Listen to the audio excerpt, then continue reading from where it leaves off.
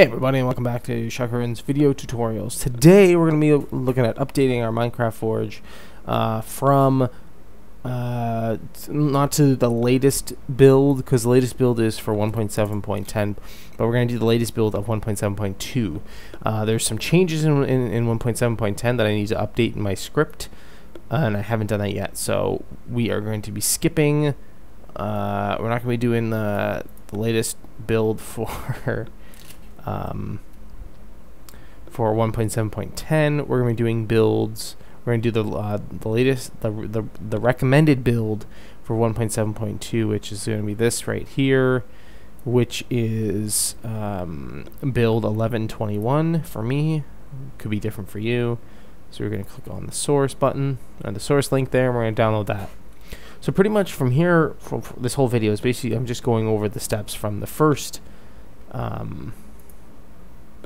video that I did, the setup video for these. So I'll pull this out.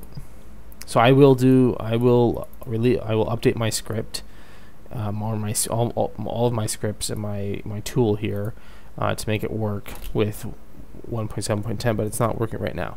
So I'm just going to change this to updated MC, and then we're going to run the setup utility. Just copy your steps from the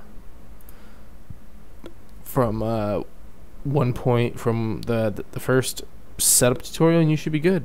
So I'm just gonna pause this recording and come back when this is fully finished.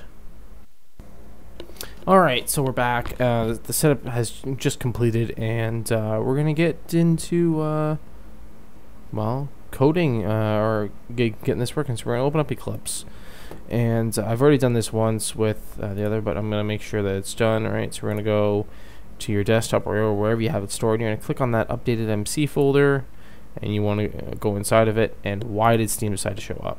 I have no idea. Go away, Steam. You want to click on the Eclipse folder and click open, and then click OK. And we're going to open this up. I'm using Kepler on this one.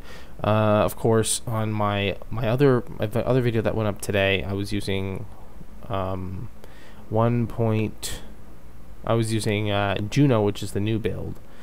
We're going to make sure this works. There we go. We're loading up. You always want to test it and make sure that it's going to run first before you start throwing in your stuff. There we go. So it's running the latest build of Forge Mod Loader, which is 1121. So we're just going to close that, and we're going to copy our code over. So we open up this folder, open up our Modding MC folder. At least for me, that's what they are. And you're going to go into source in both. You're going to go main in both. And we're going to do resources first. We're going to go into resources. And we're going to go into resources, and then just copy your mcmod.info file in your assets folder. And you want to click replace, so you have that updated with your mod. Now this modding MC _s, this is just from another thing. You shouldn't have that, and that actually doesn't need to be there anyway. Okie dokie. So actually no, we want to be in the main folder. Now we're going to go into Java. So that is that's source.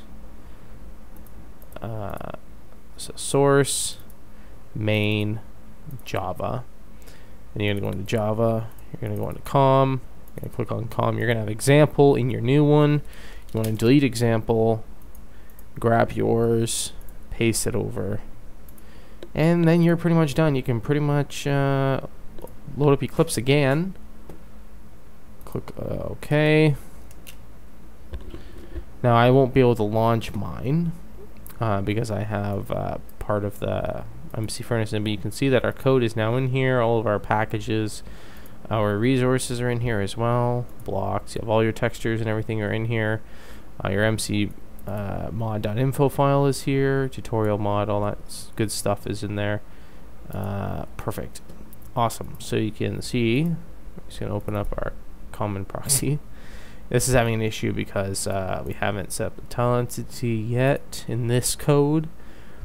But our main class is here with all of our stuff in it. So there you go. You've updated your your Minecraft Forge to the latest build of 1.7.2. Now, I may put out another video for doing 1.7.10. We will see. I'm not sure about that yet, though. So, yeah. Thanks for watching, everyone. See you in the next one.